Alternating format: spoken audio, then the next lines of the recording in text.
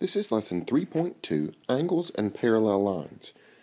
Your objectives are to use theorems to determine relationships between angle pairs and use algebra to find angle measures. So when two parallel lines are cut by a transversal, the following pairs of angles are congruent: corresponding angles, alternate interior angles, and alternate exterior angles. Also, consecutive interior angles are supplementary. So just remember, the first three pairs are congruent, so you can make their measures equal, and consecutive interior angles are supplementary, so they'll add up to 180. Another thing to keep in mind here with these pictures is that when parallel lines are cut by a transversal, the acute angles will be the same, the obtuse angles will be the same, and if you have one of each, those will be supplementary. So acutes are equal, obtuses are equal, and one of each adds up to 180.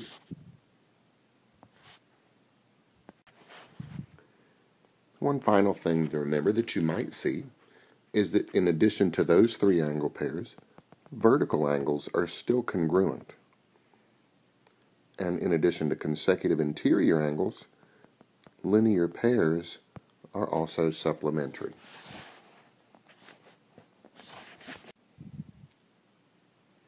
In the figure, the measure of angle 9 equals 80, and the measure of angle 5 equals 68. Find the measure of each angle. So in this figure, those two lines are parallel, but lines P and Q are not. So we're going to have to keep these separate. We have two different sets of parallel lines being cut by a transversal. So we have one set of 8 angles on transversal P and another set on transversal Q. So let's keep those separate. Measure of angle 9 is 80 degrees, and the measure of angle 5 is 68 degrees. In the top group, all acute angles will be 80, and to make 180, all obtuse angles would have to be 100.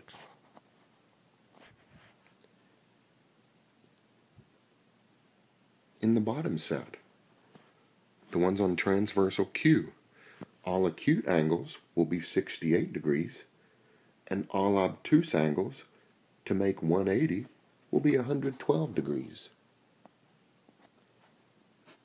So just make sure if you have some lines parallel and some lines not parallel, that you separate the ones that are not parallel. Work them independently of one another.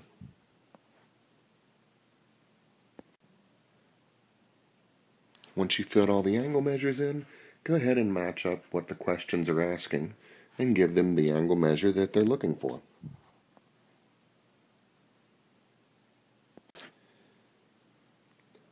Sometimes you're given angle measures with algebraic expressions. So, when parallel lines are cut by a transversal, remember, corresponding angles are congruent, alternate interior angles are congruent, alternate exterior angles are congruent, and consecutive interior angles are supplementary. So pair up the angles according to what type they are, and then make your equation. When you're working on these, make sure that you're using just one variable per equation whenever possible. Keep your x's together in one equation, your y's together. You don't want x's and y's in the same equation, or else you'd be having to solve a system of equations.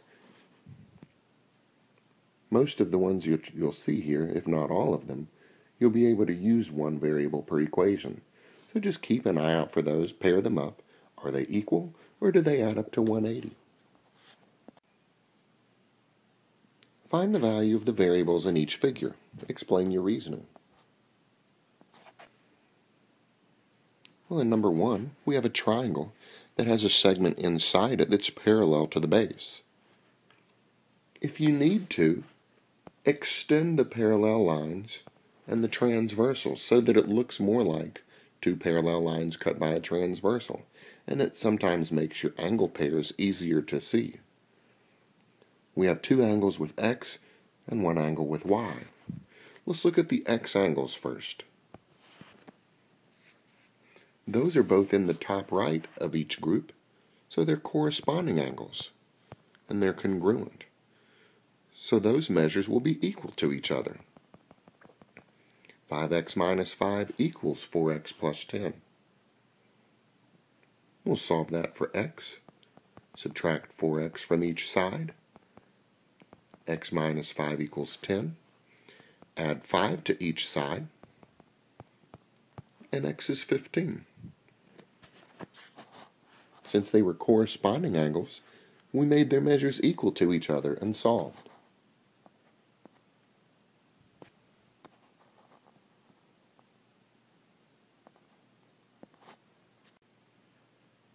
Now for y.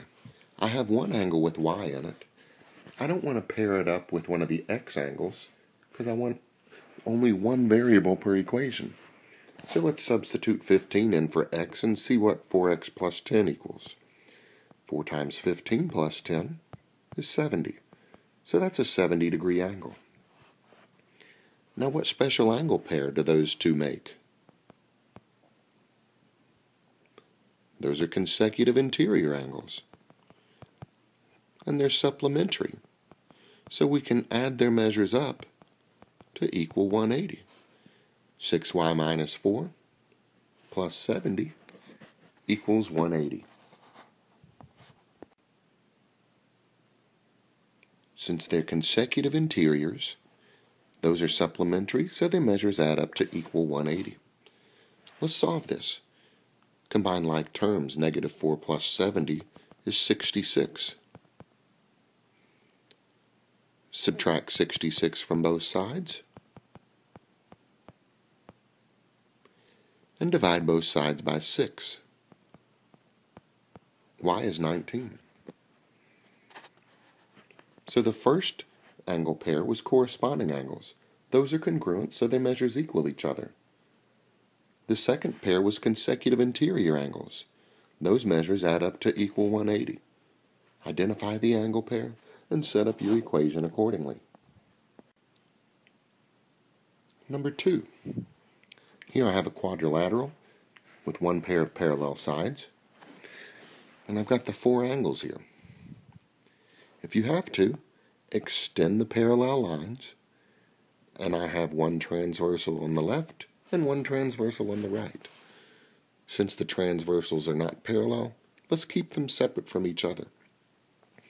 Look at the x angles first. Those are on the right-hand transversal.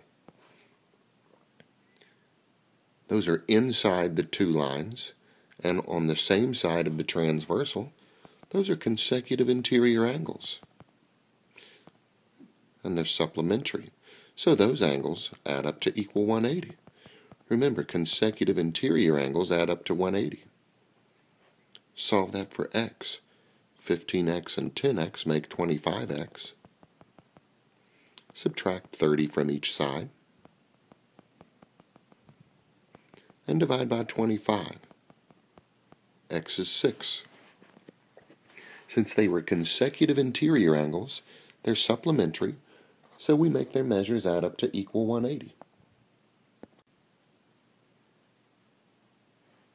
The other 2 angles are on the other transversal. Those are also between the parallel lines on the same side of the transversal. So those are also consecutive interior angles, which are supplementary. So those angle measures add up to equal 180 as well. 90 plus 18 is 108. Subtract 108 from each side. And divide by 3. Y is 24. So we had consecutive interior angles, which are supplementary, so their measures add up to equal 180. Determine the angle pair, and then either make them equal each other, or make them add up to 180.